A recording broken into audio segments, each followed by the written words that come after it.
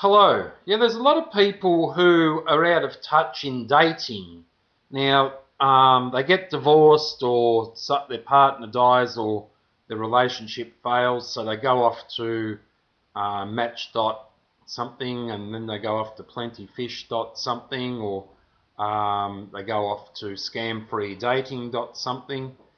Um, Now, these places are very good places to meet, but unless you're prepared to meet face to face, they're very useless parts of tools for dating. You might get flattery because, 10 people contacted you today. Unfortunately, the 10 people, you may have to weed out 8 of them being scammers. Good looking, too good to be true, male or female.